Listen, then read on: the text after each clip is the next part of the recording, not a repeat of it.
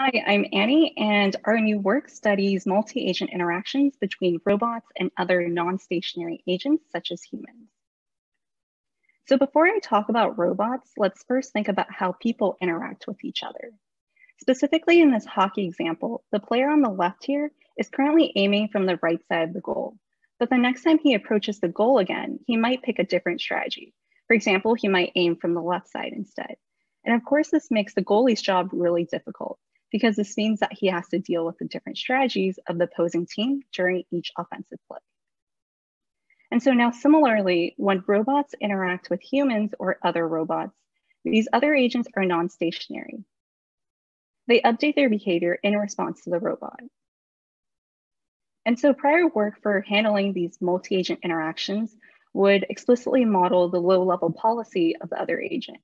But people can interact with each other with little to no effort. And they do this by keeping a high-level representation of the other person. And so we recognize that much like in human-human interaction, robots can also capture other agents with these high-level representations that change over time, which we refer to as their latent strategy. For example, consider these two robots playing air hockey. The ego agent on the left is a reinforcement learning robot that's tasked with blocking the incoming shots, while the other agent on the right is a rule-based robot that dynamically changes its strategy. And so the ego agent only observes the Y position of the puck as well as its own position.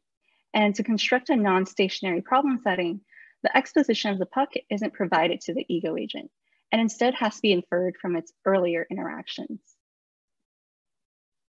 And so the ego agent can move its paddle up and down the X-axis, while the other agent has different strategies which correspond to aiming in different directions. Each trial lasts for a fixed number of time steps, and we define an interaction to be the resulting sequence of states, actions, and rewards of the agent. After each trial, the other agent will then select a new strategy based on the previous interaction. And importantly, the ego agent never observes the strategies or the actions of the other agent. So because naive reinforcement learning algorithms assume that the environment is stationary, they don't actually model the changing environment.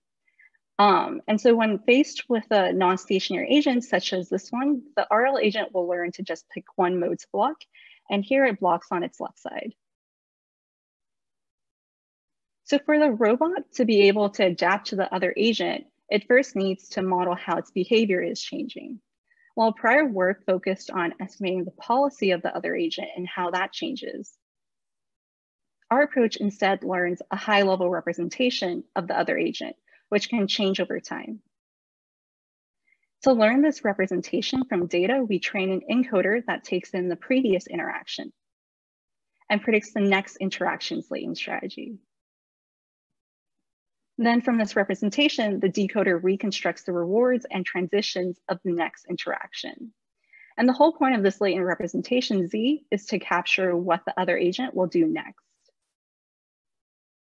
So we train this encoder-decoder model to maximize the log likelihood of the rewards and the transitions that we're seeing across all of the interactions.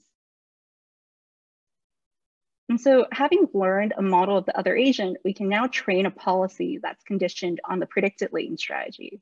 This policy will give us different behaviors for different predictions.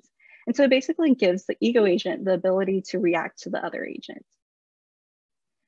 Now to recap, during training, our approach first trains an encoder-decoder model to learn a representation of the other agent. Then we train a policy conditioned on this representation so that the agent can react to the other agent. Now putting all this together, during a new interaction, the encoder predicts the other agent's latent strategy. The ego agent then carries out the policy conditioned on this prediction, and this process repeats. So we call this whole framework learning and influencing latent intent, or LILI. We first considered a simple navigation task here with the ego agent represented by teal and the other agent represented by gray. The ego agent always starts each interaction at T1, while the other agent sits somewhere along the shaded blue circle. And during each interaction, the ego agent needs to capture the other agent as quickly as possible, but it never observes the position of the other agent and only receives reward based on how far they are from each other. The other agent is only allowed to move between interactions, and specifically it moves either clockwise or counterclockwise, depending on whether the ego agent's final position is inside or outside of the circle. Here we visualize the trajectories taken by the ego agent in teal, where the teal circle represents the final position of the agent, and each frame corresponds to a single interaction. So this first policy is trained with soft actor critic, which is a standard reinforcement learning algorithm that doesn't model the other agent. And this policy at convergence moves to the center of the circle in every interaction. And that's because without knowledge of or any mechanism to infer where the other agent is, the center of the circle is where the agent receives the highest reward. In contrast, our method, Lily, successfully models the other agent's behavior and can capture the other agent in each interaction. But notice that the other agent is captured along this lower part of the circle. If the goal is to reach the other agent as quickly as possible, then ideally the other agent should be positioned at the top of the circle, where the ego agent is closest. So in other words, the ego agent should influence the other agent to move towards that blue region. So instead of simply reacting to the other agent, what we actually want is to learn a policy that can influence its strategy. This influential behavior can be learned by maximizing the long-term rewards across interactions. And this objective naturally motivates the ego agent to act in a way that leads to more desirable future strategies in the other agent. And so now returning to the navigation example, as expected, we see that the Lily agent with influence learns to trap the other agent at that top of the circle. This is where the target is the closest to the ego agent and where it receives the highest rewards. And we see that again here in this plot of the rewards collected during each interaction. Lily with influence almost matches Oracle performance, while Lily without influence earns slightly lower rewards. In this next task simulated in CARLA during each interaction, the ego agent, which is controlling the blue car, needs to pass the other agent, which is controlling the tan car. The other agent recognizes that the lane the ego agent passes in is faster, and so it'll merge into this lane during the next interaction. The converged soft actor critic agent changes to the left lane in every interaction, even when the other agent moves to the left lane too. And this results in near collisions. On the other hand, Lily correctly anticipates the lane that the other agent will switch to, and it'll switch to the opposite lane accordingly. And because the strategies in this setting are equally rewarding to the ego agent, here Lily without influence results in the same performance as Lily with influence. Finally, we tested our approach in the air hockey game described earlier. So as a reminder, the other agent strikes the puck either to the left, down the middle, or to the right. And after each trial, the other agent will select a new strategy based on the last interaction. Specifically, it always aims away from where the ego agent last blocked. So the ego agent earns +1 reward for blocking the puck. And now let's pretend the robot has an easier time blocking on its left side for some reason. And so it earns +2 reward for blocking shots that come down the left side. And this means that influencing the opponent to aim to the left side more often will lead to higher long-term rewards. So we first trained a policy with soft actor critic. And again, because it doesn't model the opponent, this agent learns to block only one mode, which is its right side. And near the end of training, it switches to blocking left instead every time, which earns it higher rewards. And here, instead of rewards, we plot the success rate over training, and we see that the final policy achieves about a 40% success rate. However, we see that Lily can block a lot more successfully than soft actor critic, but it doesn't always get that bonus reward for blocking left. And that's because it's not explicitly trained to influence the other agent's strategy. Lily blocks successfully about 90% of the time. And finally, we look at Lily with influence. So this agent, as we can see, can manipulate the other agent to alternate between left and middle shots. And by doing this, it achieves higher overall rewards.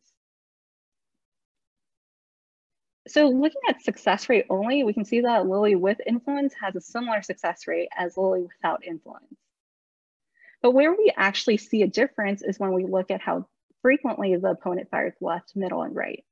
Lily with influence leads its opponent to fire left the most often, 41% of the time, while without influence, the distribution over the strategies is uniform. So we tested the policies learned by a soft actor critic and Lily against a human expert. So this human expert follows the same set of strategies as the robot opponent, but here the human has imperfect aim. The soft actor critic agent success rate is 45%, while Lily's is 73%.